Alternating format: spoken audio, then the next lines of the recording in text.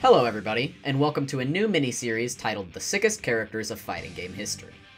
I'm starting this series due to a delay on an upcoming video essay, so we're starting this to help hold over until the next video. This is going to be a quasi-pilot episode, so if you guys like it, make sure to let me know, and tell me what characters you'd like to see in the future. Today, we are going to discuss Anji Mito from Guilty Gear Accent Board Plus R, and what makes him so fun and unique. So, Anji is a very unique character.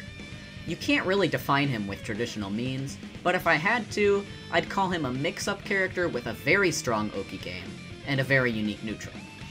First, let's talk about what makes Anji's neutral so interesting. Anji has a mechanic called Guard Point built into many of his moves. Guard Point is essentially an advancing block that activates during specific frames during a move, and if Anji is hit during the Guard Point frames, he takes no damage and the move continues on. This allows Anji's moves to be very unorthodox, as a lot of his moves feature Guard Point, but come out very slowly, meaning it is a key part of Anji's game plan to convert the enemy's offense into his own by strategically throwing out normals specifically to Guard Point an enemy attack, allowing him to dance with the flow of battle and control the tides of the offense. After Anji Guard Points a move, he can cancel this Guard Point animation into one of 3 follow-ups, which serve both as an exciting reward for countering your enemy's offense, as well as a way to better shift the tides to Anji's favor by way of a knockdown, extended combo, or a super. This allows Anji to play passively and wait for the opponent to make a move, before swiping the rug from under their feet. But Anji doesn't need to play this way, it's just a way he can play.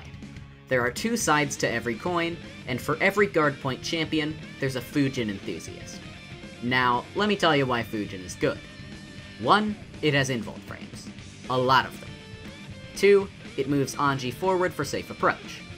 3. It has cancels out of it that allow Anji to consistently continue Fujining, even if the opponent blocks it. 4. It's just like really good. I want to focus on the cancels out of Fujin, because I feel like they're a big part of what makes Anji unique. After Anji inputs Fujin, he can then input one of the 5 buttons the game has in order to have him do a follow-up. The follow-ups are, as in order of button strength, a sweep of projectiles that keep the opponent from mashing and under pressure, a jump forward that lets Anji escape opponent to avoid Fujin, as well as punishing those who blocked with a grab, a sweep that knocks down opponents blocking high, an overhead that punishes opponents blocking low, as well as letting Anji continue pressure with those who block, as it is 0 on block. Finally, a better version of the overhead that comes out faster and is +5 on block. Now, most people deal with these follow-ups by simply reacting to the overhead and grab and blocking low. However, Anji has a way to deal with these as well. You see, the cancel window for Fujin follow-ups goes for the entire recovery of Fujin, meaning Anji has 27 frames of wiggle room for his mix. If the enemy always blocks low at first, then stands up to block an overhead, you can just wait for them to stand up, then do the low. If the enemy waits for a second, then jabs to try to counter the grab, you can delay the H follow-up, which has Guard Point, to punish their attack. If they try to run away and escape, the P follow-up can be used to sweep the surrounding area. And all of this can be done at any point during the 27 frames of recovery, meaning the cancels pose a massive threat as they cannot be option selected. So, Anji can Guard Point to start his offense, continue his pressure with Fujin, but what does he do when he secures the knockdown? Well, let me introduce you to the beautiful Butterfly.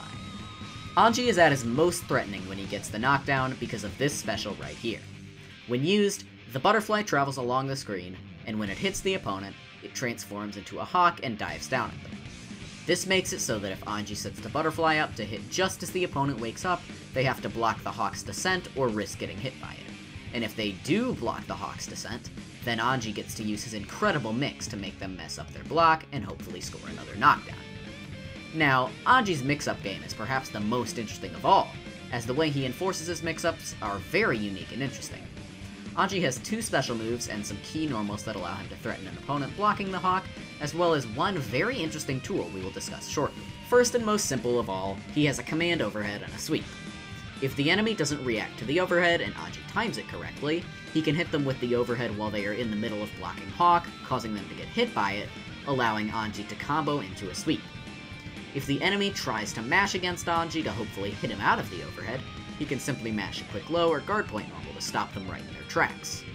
If the enemy jumps to hopefully chicken block against Anji, he can use his 623H move, which is an air command grab. snatching them from the sky and throwing them down once more. Now, all of this works best in the corner for obvious reasons, but if the enemy is out at mid-screen, Anji actually gains one extra layer of mix that he can enforce. If Anji performs his 2-on-4 P-hop next to the downed opponent, he will jump over them, forcing the opponent to switch the side they are blocking on.